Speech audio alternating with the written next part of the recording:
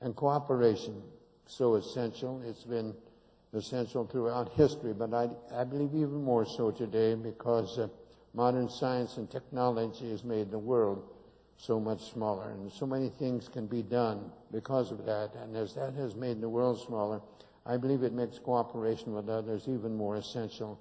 I do believe that if heads of state and people in such positions throughout this troubled world of ours had more consideration for others, I don't believe our problems would be as severe. We'd always have problems, of course, but I do not believe they'd be unmanageable if we just had more consideration to others.